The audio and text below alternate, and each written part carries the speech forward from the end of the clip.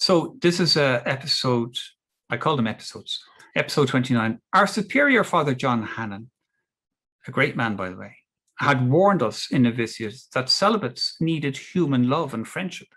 Non-exclusive, non-genital, spiritual friendships are good for celibates.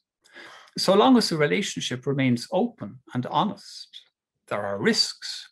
When you're 19, a sexual attraction can occur. Are you saying we could fall in love with one another? Asked a novice. Yes, he had said. Freud taught us that relatively few people are exclusively heterosexual or homosexual. Most people are somewhere along the spectrum. Even if this is theoretical to you now, before long it won't be. In winter 1982, it happened to me. My journal of that autumn shows an earnest 20-year-old struggling with religious endeavour, disappointed with meditation difficult, distracted a fair bit, ended by thanking God for a day, not very successful. I visited my father's grave on All Souls Day. I may still have been having the recurring dream of his being about to tell me something important, but culminating in the silence of the grave. I wrote to the Salvation Army Missing Persons Office, letting them know that we had found my brother David. I had a new spiritual director, an Honourable Marist.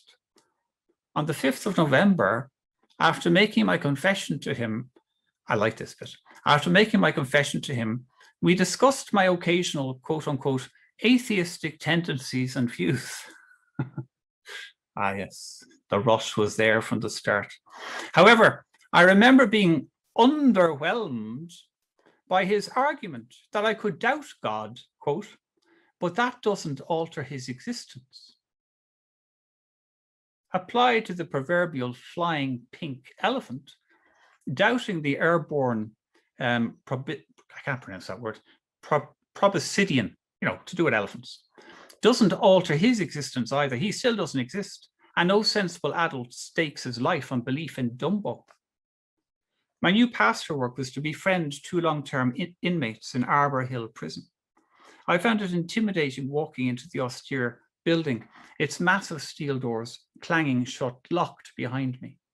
We had privileged access to the men, meeting them alone in their cells.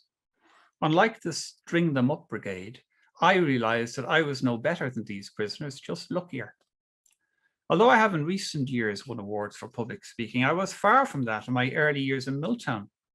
Faced with a packed congregation during novitiate, my legs used to shake dramatically, my mouth dried, my lungs clamped, and I blushed like a beacon.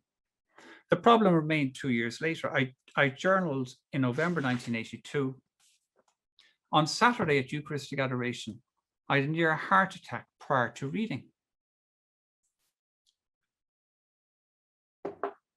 An entry for the 24th of November reads, almost vomiting, with nerves about driving test.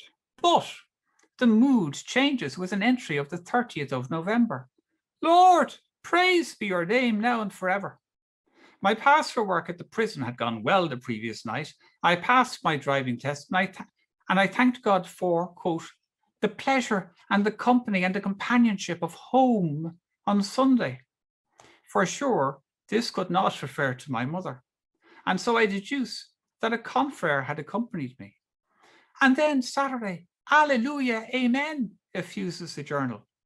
Thank you, Lord, I praise you for the beauty and the treasure of my precious hours and moments spent in deep intimacy. Lest the reader think that I had just lost my virginity, I had not. Far from it. The intimacy in question was the first budding of a short-lived 6-month on-off affective and emotional crush, but something nevertheless more real than cultivating a relationship with an imagined pink elephant. My journal records my inner certainty, stability, and delight, and my awareness of beauty and love.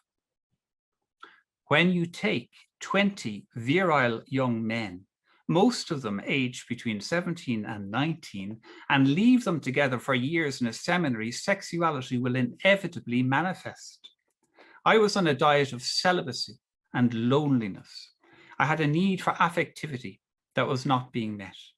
I desired an exclusive relationship which wasn't permitted in a church that valued celibacy above the priesthood. And in this emotional barrenness, I got a glimpse of what my life could be like, freed from isolation and religious constraint. On the 1st of December 1982, I recorded, I've read over 100 pages, indeed closer to 120 pages, of An Experience of Celibacy by Keith Clark since bedtime last night. That recently published book, which had just arrived in the Milltown Library, was a big hit among seminarians. I was experiencing my loneliness. My desire for sexual pleasure was heightened. I craved an emotionally interdependent, physically expressive relationship. And I realized that these normal yearnings could not be fulfilled while committed to the vow of celibacy. On the 5th of December, I felt the solution was praying and presenting myself to God at such a time as tonight when I want so much to touch another. Humbled, I prayed that my celibacy could testify to the primacy of the love of God in my life. But all I felt was a lonely, burning desire.